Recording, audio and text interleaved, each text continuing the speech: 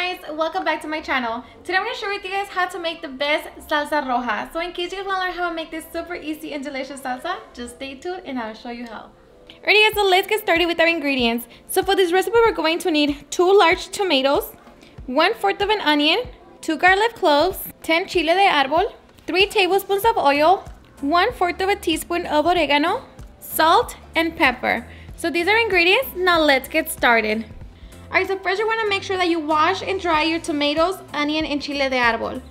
So once you have that, we're going to cut our tomato into small pieces. Alright, so once you have your tomatoes all nicely cut, we're going to separate our onion.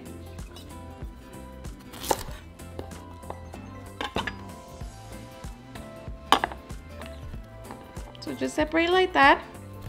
Once we have everything ready, we are ready to fry it. In my frying pan, I'm going to set it on medium-low heat, and I'm going to add about 2 tablespoons of our oil.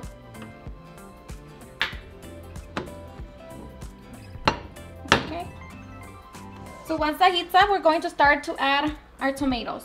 All right, so once our oil is hot, we're going to place our tomatoes facing down like that. And we're going to fry them for about 1 minute. Alright, so after the minute, we're going to flip them to the other side and fry them for another minute.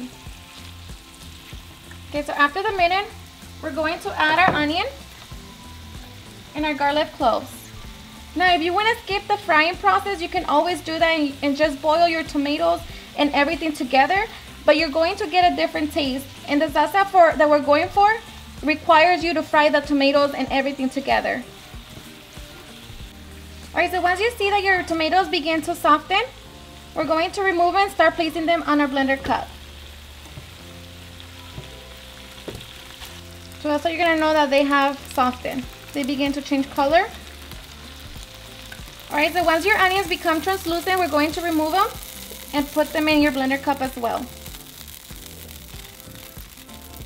So now I'm just going to add the remaining oil. And we're going to fry our Chile De Árbol. Now you want to be careful with your Chile De Árbol. You don't want to overcook them, otherwise they're going to be bitter. So it's going to just take a few seconds.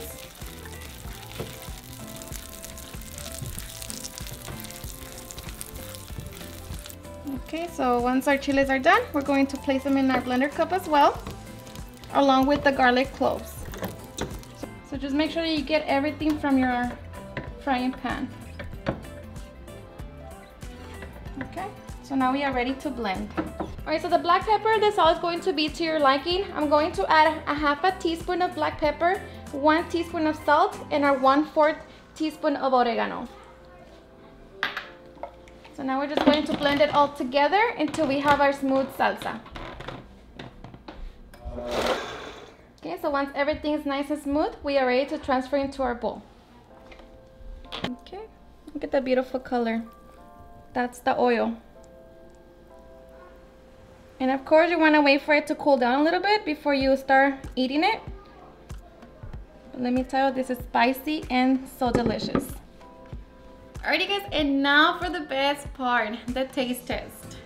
Grab my chip. It's still a little hot.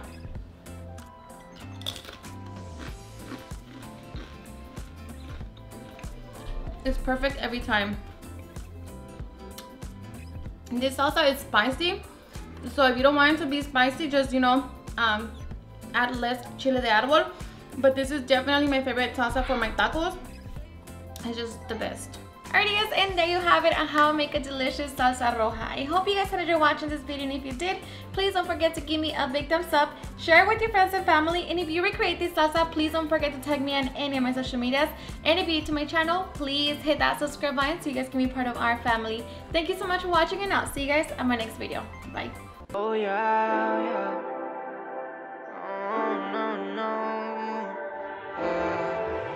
Eres perfecta mujer, de la cabeza a los pies.